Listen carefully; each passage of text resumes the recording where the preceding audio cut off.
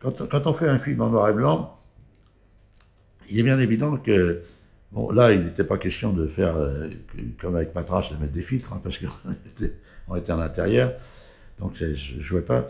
Mais je veux dire, la lumière, on la fait forcément pas comme si on faisait un film en noir et blanc, non, en couleur. Je veux dire, il faut qu'on joue sur des masses, sur des choses comme ça, des ombres, des parties éclairées, etc. Donc il y a une structure qui est faite un peu plus dans la lumière. Bon, c'est un petit peu, disons, un petit peu différent, je veux dire, d'un tournage en noir et blanc.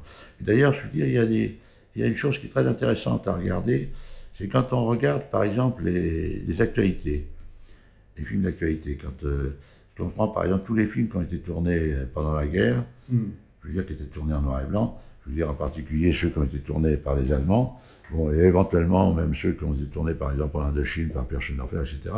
Ces films-là, je veux dire, ont une qualité absolument extraordinaire d'image, je veux dire, la répartition des ombres et de la lumière. Et c'était des gens qui, quand ils allaient faire des choses, ils s'arrangeaient, alors que c'était du reportage de guerre où c'était dangereux, mais ils s'arrangeaient de se trouver dans des situations où l'image serait intéressante à faire. Alors que maintenant, je veux dire, avec la couleur, je veux dire, les gens se mettent où ils sont et ça ne les motive pas plus que ça. Je veux dire, c'est une grosse différence maintenant. Je veux dire, ça, c'est un. Bon, je ne fais pas de critique hein, de ceux qui font ça maintenant, parce que faire de la photographie ou du reportage de guerre, c'est assez dangereux, je veux dire. Donc, mais en même temps, c'est pour vous dire qu'à un moment donné, je veux dire, quand on fait des choses en noir et blanc, je veux dire, pour redonner de la force à l'image, c'est-à-dire cette absence de couleur, je veux dire, on est obligé d'accentuer un peu la qualité de l'ombre et de la lumière.